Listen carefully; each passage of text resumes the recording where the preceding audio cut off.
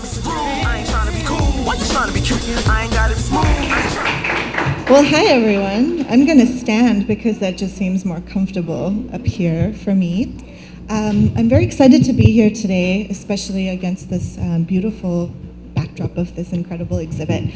So my story about Harlem and my social justice journey here, I think, is a little different from some of the other folks that you're hearing today, because I didn't grow up in Harlem. I don't have roots here. I lived here for a few years after I moved to New York, and I'm very lucky to now work here, so I'm glad I get to commute from Brooklyn back to Harlem and spend time here. But I have a fairly different experience of Harlem. I actually am a first-generation immigrant of Bengali heritage. I immigrated to the US in 2002, right after 9/11, so early 2002. And I immigrated to the Midwest, and you might imagine what the racist backlash was back then. I sort of landed in the middle of all of that in a pretty rural, exclusively white Midwestern small town, and spent a lot of time there in high school trying very hard to assimilate, trying very hard to negotiate the racist backlash, learning very quickly that this country is not a great place for women of color. So that's where I was. I went to New Mexico, and then when I actually moved to New York, I came to work at Race Forward and Color Lines to actually engage in immigrant rights work and racial justice work, and originally went to the Upper West Side because you know how it is. Some lady had a friend who was subleasing their small bedroom for like $300, and I was like, hook me up, and then there I was. And the short version of what happened there is the Upper West Side was a very uncomfortable neighborhood for me, class-wise, race-wise. I got kicked out, essentially evicted, right as Hurricane Irene was happening. So the day the hurricane was coming, I found all of my stuff out on the street. And I somehow, after all of that, landed in Harlem and got a little apartment up at 151st in Macomb's Place. And the first couple of months of living in Harlem, I was walking around jubilant. I was like, this is great. I feel really wonderful here. I feel welcome. I feel happy. I feel safe and comfortable. And then I had this realization that for the first time in my adult life, since I was a teenager, I got to Harlem and I didn't feel like I had to code switch so heavily because it's a neighborhood and a community predominantly of color. And I didn't feel like I had to perform my identity as an immigrant, as a first-generation immigrant, in such a aggressive way. So it just felt like I had this 8-year-long migraine that was, you know, triggered by white supremacy and assimilationist tendencies, and then I got to Harlem and I was like, I feel great. It's like somebody gave me all the Tylenol. So that felt really, you know, wonderful. I started to sort of negotiate my space and my relationships in Harlem more, got to know more folks living here, made more friends, spent a lot of time at the laundromat actually on 133rd Street and Frederick Douglass, where I did most of my grad school reading. I'll have to credit that space with finishing most of my classes. Spent a lot of time at Devon's Fish and Chips, which I am so sad to hear has closed. Oh, okay, great, it's reopening. Great. You know, St. Nicholas Park, the amphitheater at Jackie Robinson Park, Harlem YMCA, which if those of you that go to the Harlem Y, I would highly recommend going to work out and then walking directly across the street to IHOP and then eating a full stack and then walking directly across the street and going to Popeyes and eating French fries. That was my workout routine. It works pretty well. So, you know, I was really coming into Harlem as a first-generation immigrant, realizing for the first time that even though I was here in New York to do racial justice work, that it had taken me a very long time to find a community where I could feel welcome and where I could feel integrated enough. So while those were happy occurrences for me, and I feel like I was growing positively in doing that, there were also a lot of difficult things happening, and I credit Harlem with having taught me a lot about how to grow politically, how to grow personally and emotionally, and how to really create a formative political analysis, but particularly around anti-Blackness, and particularly around anti-Blackness and immigrant communities that are of Asian descent and in Asian American communities. So I'll just share a couple of things that happened in the couple of years that I lived here. One is that as soon as I decided to move to Harlem, intimate relationships in my family started really turning pretty conflict-ridden. So you can say that the internalized anti-Blackness and internalized racism of my family members really started blazing in full force. My mom had a big fight with me about moving to Harlem because she couldn't understand why I would move to, quote unquote, such a drug-infested, dangerous place. And I was like, I can't understand how you could be so racist, and the racial coding in that. There was this moment where my partner, who is a tall Black man, we were traveling in the subway one day together, and we would do the commute, the long distance relationship commute between Brooklyn and Harlem. And he made a comment one time, and this is when I had been living in Harlem for a while, something about how the undercover cops on the train were so obvious. And it was like, well, it's 80 degrees, why are they wearing like all the long sleeve shirts and the vests and the sweater and then everything to cover up the gun holster right over there? And I had this realization that I had never noticed the undercover cops in my neighborhood, even though they're everywhere. At this time, I was living on 132nd and St. Nicholas, right across the street from the park. And just this like understanding that, wow, my racial privilege in this scenario is so significant that I've lived now 2 years in Harlem and not seen the undercover cops, but of course, every time he moves anywhere in the world, he has to see them because that's the degree of vigilance that it requires to survive, right? Not particularly as a Black male in Harlem. So I was really encountering a lot of those scenarios. There was this one time when I went to visit some relatives in Long Island for Durga Puja, which is a really super big Hindu festival. It's in worship of the goddess Durga. It happens on October every year, and my uncle was driving me back from Long Island to my home. And he realized that I lived in Harlem and would not drop me to my apartment, which was at that point on 151st and McCombs.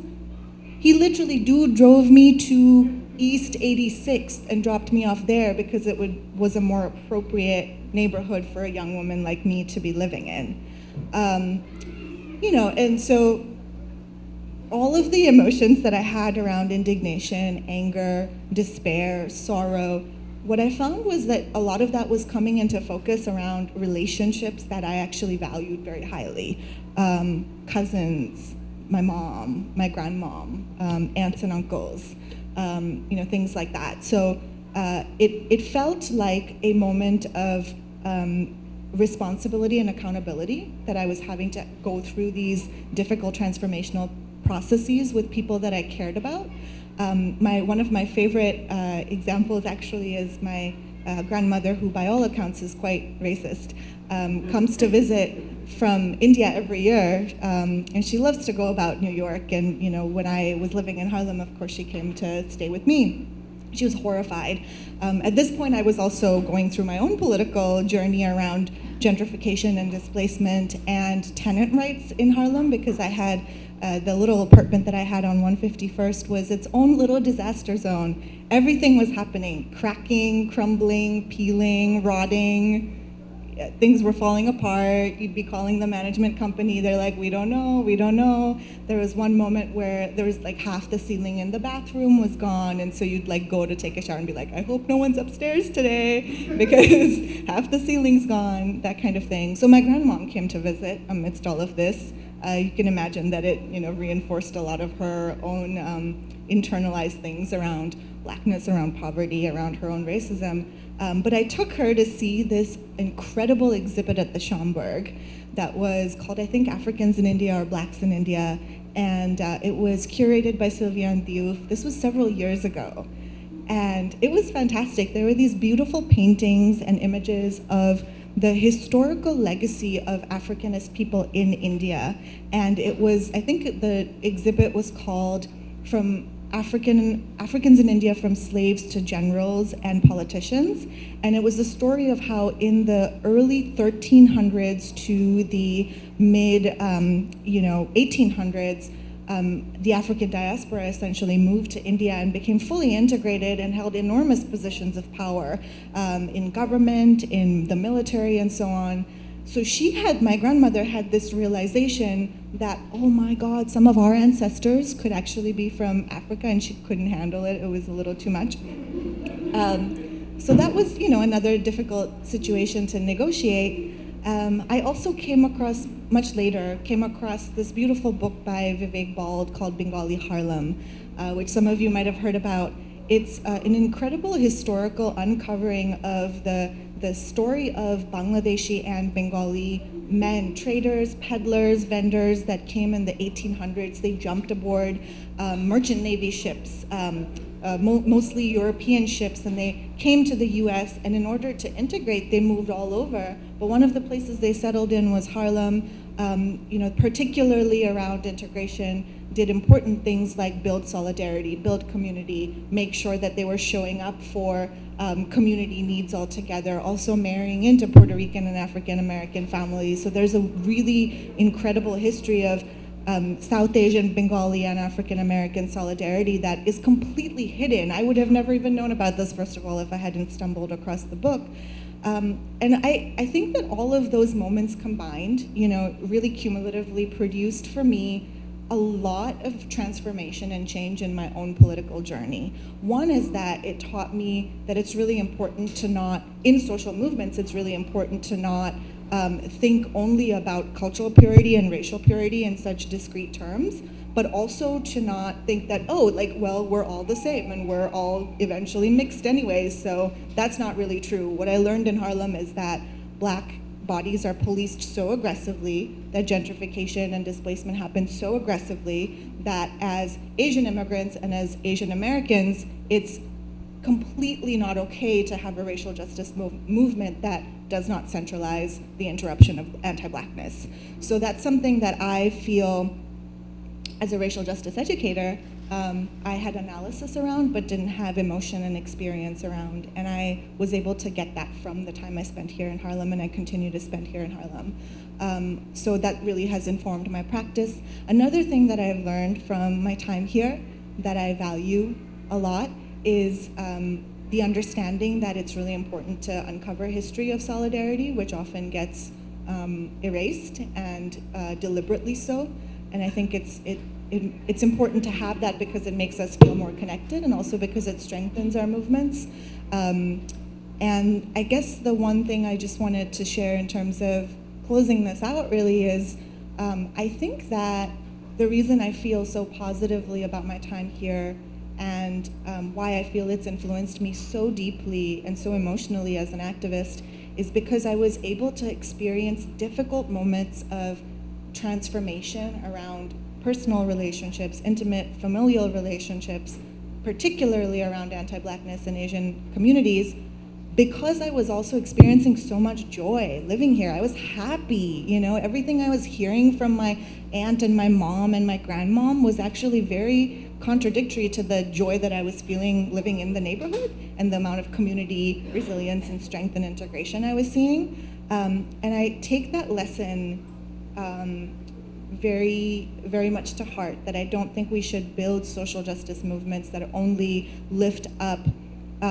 trauma upon trauma and forget to do the celebration and forget to do the work to integrate joy, because I think often in our movements we can shove political analysis down people's throats and then expect that they will transform. But actually you have to have a movement that will support transformation and difficulty and challenge, and also personal growth through joy and through love and through support.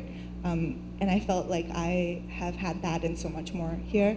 So it's really a pleasure to continue to come up here from Brooklyn, make the daily hour-long commute each way, 2 hours. Thank you.